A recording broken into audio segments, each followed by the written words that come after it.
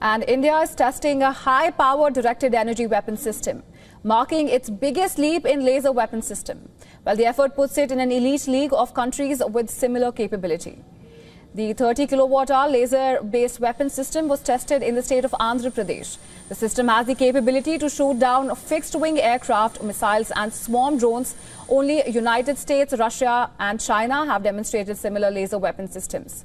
Now, the unnamed system has been developed by DRDO's Hyderabad-based Center for High Energy Systems and Sciences. So as far as I am aware, it is the United States of America, Russia and China who have demonstrated this capability. The Israelis are also working on similar capabilities.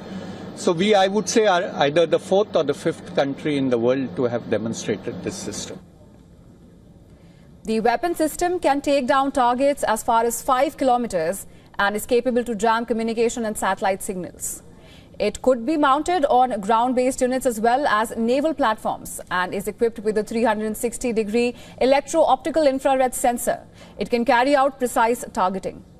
Well, the development comes at a time of rising demand for anti-drone, anti-missile laser weapon system. However, this is not the final stop in India's laser weapon journey. The country is also actively working on a more powerful 300 kilowatt system that will have a range of 24 kilometers.